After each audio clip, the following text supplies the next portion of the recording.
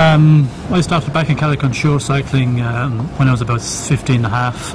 I had a brother who started just about 6 months before me, and it was just a local club came to the schools down in Carrick-on-Suir and looking for people who wanted to start about 15, 16 years of age, and that's how I started. And I started with a group of classmates, and it was something different, so we enjoyed it from the other sports.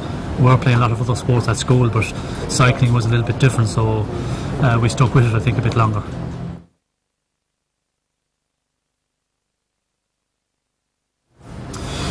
Well, there's a bit of a story, becoming professional.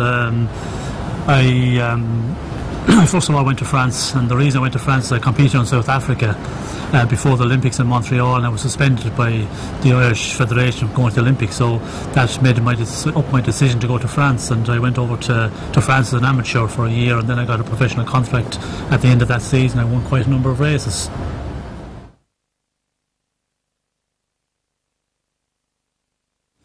Well, a lot of the work as a mystique is a very difficult job because you're in the team there to help the leaders. But it's nice to be a professional. First of all, I think even if you're only a domestique, it's great you get into all the big races. And if you're with a good team, with good riders, which I was as a domestique with Freddie Martins and the Flandria team, so it was very enjoyable. And it's a learning process also, which you have to go through. And I think it's important for late in your career if you can become a better rider.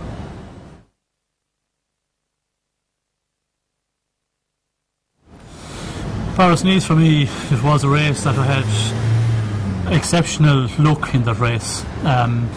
When I won my first 2-3 Paris-Nices, I didn't really concentrate on being in top shape for them after that, and a lot of the time I started the race not at my best form at all, but I was lucky getting into the right breaks. And sometimes you have races like that where you have a lot of luck and you seem to get into the right breaks without trying, and that was certainly a case for me in Paris-Nice on a number of occasions, where in other races where you're really taking attention and you miss getting into the real breaks. So Paris-Nice was really a lucky race for me on a number of occasions, not every time of course.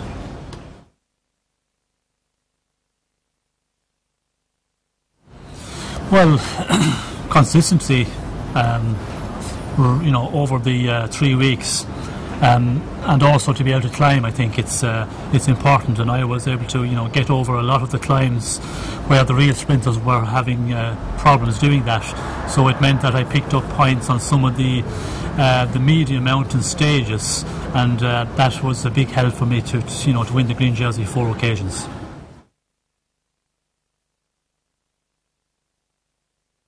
There's so many good riders in that period. In the Roach, Early, we had Paul Kimmage, we had a brother of Roach. We were 5 professionals competing at one time, and it's just something. It's just a bit of luck that it happened at that time. And unfortunately for Cycling Ireland, it wasn't a good thing, because if our careers had been spread out more, I think it would have been much better for cycling back in Ireland.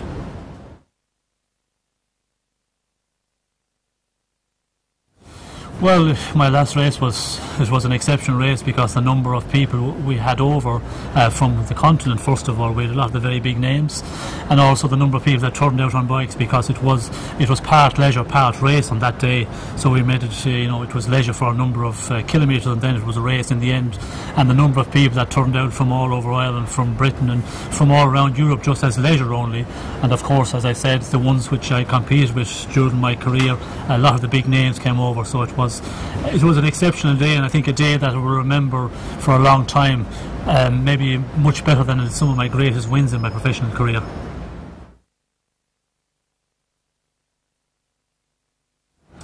Well, we had a lot of problems in the sprints.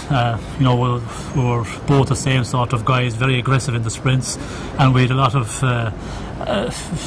of problems in the sprint on many occasions, and pulling and pushing, and the press also built it that we were made us more rivals than we actually were, maybe, and it just went on from there.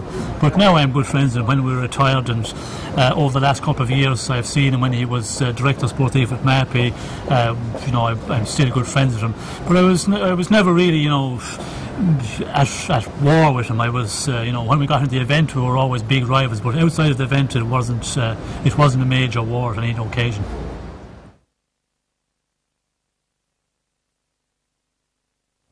Yes, I try and ride the bike a lot, as much as possible. I feel that I like to do it. I enjoy it a lot, and I think if you're enjoying riding your bike, well, then you've got to do it. Although, the time sometimes I don't just get enough time to be able to do it, and I would like to ride more, but I still do maybe 3,500 miles per year. So I'm still, quite fit, and I think the weight also is an important thing to keep your body in shape, not put too much weight, because you have to look good. Being a good professional bike rider, you have to show a good image.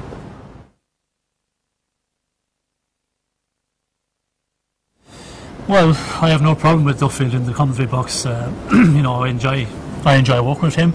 I've been with him now for a number of years, and we get on very well together. Although we have people who some of the viewers don't agree with his comments and also with my comments, but it's difficult to please everybody, because you have the real cycling enthusiasts, and then you have the people who want to hear more about the country we're in and the culture of that. So we have to get a mixture. But certainly I enjoy working with Duffield, and if I wasn't enjoying it, I don't think I would be still doing it.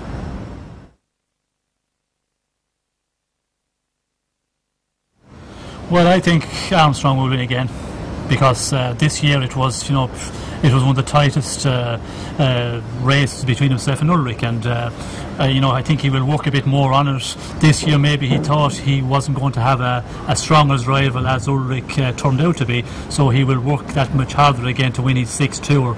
And he says his sixth tour is not important, but I don't believe that. Certainly he's going for the record.